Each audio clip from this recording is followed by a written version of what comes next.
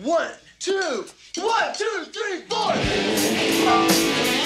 Journey through time with the most excellent duo of history rockers, Bill and Ted. Strap on your air guitars and get ready to rock out as we take a mind-boggling leap from their most excellent adventure in 1989 to the dazzling present of 2023. These righteous dudes have not only brought us laughter and wild time-traveling antiques, but they've also left an everlasting mark on our hearts. So grab your Wild Stallions t-shirt and prepare to be wowed as we reunite with a groovy cast of Bill and Ted's excellent adventure then and witness their triumphant transformation now. Thank you. Hello, San Dimas High. Keanu Reeves, then. Reeves was 25 years old when he played the role of Ted Logan. He was the co-founder of the rock group Wild Stallions. He lived with his father, San Dimas Police Captain Johnson Logan, and his younger brother, Deacon Logan. He met Bill S. Preston and the two became friends, forming their own band, the Wild Stallions. He is also clueless about the history and struggles to pass his class. Now, Keanu Reeves is one of Hollywood's most respected and beloved actors. He has become an icon in the industry thanks to his memorable performances in films such as The Matrix, John Wick, and Speed. In addition to acting, Reeves directed the film Man of Tai Chi. He has also played the bass guitar for the band Dogstar and pursued other endeavors such as writing and philanthropy. The actor is currently 58 years old and is dating Alexandra Grant. Alex Winter, then. Alex Winter was 24 years old when he played the role of Bill Preston. He is Ted's best friend and bandmate in Wild Stallions. He enjoys bands like Led Zeppelin, Iron Maiden, and other rock groups that were popular during the 80s. One of his most well-known goals is to start a band with Ted called Wild Stallions, though neither Bill nor Ted actually knows how to play any instruments. Now, Alex Winter is currently 57 years old. He is known for his role as Marco in the 1987 vampire film The Lost Boys, for co-writing, co-directing, and starring in the 1993 film Freaked, and for directing documentaries in 2010s. He also reprised his role as Bill in Bill and Ted Face the Music, the third installment of the franchise. Winter was married to Sonia Dawson, with whom he had a son born in 1998. The couple later divorced. In 2010, he married Ramsey Ann Naito. They have 2 children. George Carlin, then. George Carlin was 52 years old and he played the role of Rufus. He was the time-traveling mentor of Bill and Ted. Rufus hailed from the idyllic future of 2688 AD. He was sent back in time about 700 years to 1988 through a time-traveling phone booth. His mission? To make sure that the 2 great ones remain together to form the band Wild Stallions, whose music will become the core of the future's utopian society. Now, sadly, Carlin passed away in 2008 at the age of 71 due to heart failure. He was widely regarded as one of the greatest comedians of all time and was posthumously awarded the Mark Twain Prize for American Humor. Carlin's film roles included Frank Madras in Outrageous Fortune, Cardinal Ignatius Glick in Dogma, and Bart Trinket in Jersey Girl. He also had voice roles as Zugor in Tarzan 2, Fillmore in Cars, and as Mr. Conductor in Shining Time Station, as well as narrating the American dubs for the Thomas and Friends segments. Terry Camilleri, then. Terry was 40 years old when he played the role of Napoleon. He was a French statesman and military leader who became famous as an artillery commander during the French Revolution. Bill and Ted dragged Napoleon back with them into the present. He was preparing to lead his French imperial forces into battle. Now, Terry is currently 73 years old. He appeared in the 1983 sequel film Superman 3. He also had a little role in Wire's The Truman Show. Other appearances include Special Branch Police Officer Hemmings in the science fiction film Incident at Ravensgate. In 2006, as part of the World Cup campaign in Australia, Camilleri played the character of History, an 800-year-old orc-like creature, for the Nike Stuff History advertisements, which is a part of Nike's Soccer Joga Bonito advert. Jane Wiedlin, then. Jane Wiedlin was 31 years old when she played Joan of Arc, one of the historical figures that Bill and Ted kidnapped from their respective time periods. Joan of Arc was a French heroine who led the French army against the English in the 100 Years' War. She was also a devout Catholic who claimed to have visions from God. In the film, she was portrayed as a feisty and energetic woman who enjoyed aerobics and mall shopping. Now, Jane Wiedlin is currently 65 years old and still active in the entertainment industry. She is best known as the rhythm guitarist and vocalist of the all-female rock band The Go-Go's, which had several hit songs in the 1980s such as We Got the Beat and Our Lips Are Sealed. The band reunited in 2020 for a documentary and a new album called Club Zero. Widlin has also pursued a solo career and released several albums of her own. She has also appeared in other film and TV shows such as The New Batman Adventures, Scooby-Doo, and The Surreal Life. Widlin has been married to Terrence Lundy since February 2023. Party on, dudes! Robert V. Barron. Barron was 57 years old when he played the role of Abraham Lincoln. He was the 16th President of the United States, serving from 1861 to 1865. Among most things, he was well known for his great speeches and for issuing the Emancipation Proclamation. He gave a speech at the end of the film using Bill and Ted's catchphrase, "Be excellent to each other and party on, dudes." Now, Barron sadly died on December 1, 2000 at the age of 67. He was best known for his role as the voice of Admiral Donald Hayes in the 1980s animated TV series Robotech, of which he also served as the producer. He also made appearances on TV series such as Bonanza, Mannix, Love American Style, and Night Court. His final film role was in 1994 in A Dangerous Place as a homeless man. Socrates. Tony Steedman. Tony Steedman was a British actor who played Socrates, or Socrates, as Bill and Ted called him. In the film, he was 62 years old at the time of filming and had a long career in theater, television, and film. He was best known for his roles in British shows like Z-Cars, Coronation Street, and Minder. Now, Tony Steedman sadly passed away in 2001 at the age of 73. He has appeared in episodes of My Two Dads, Citizen Smith, and Babylon 5. He also voiced the character of Justin Hammer in the first season of Iron Man, the animated series. Tony Steedman was married to Jodie Parfitt, another British actress, from 1963 until his death. They had one son together. He also had a daughter from his previous marriage.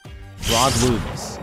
Rod Loomis was 47 years old and he played Sigmund Freud, the father of psychoanalysis in Bill and Ted's Excellent Adventure. He diagnosed Ted's family dysfunction in the auditorium at San Dimas High School. Loomis was a veteran character actor who had appeared in many TV shows and movies such as Beastmaster, General Hospital, and All in the Family. Now, Rod Loomis is now 81 years old and has retired from acting. His last credited role was in 2006 in a TV show called Stargate SG-1. He was also in the 1973 off-Broadway revival of You Never Know and the 1995 tour of Jekyll and Hyde as Sir Danvers Carew. He is now a licensed practitioner of New Thought teachings, which are influenced by concepts of transcendentalism, first posed by Plato, a philosopher whose teacher was none other than Socrates.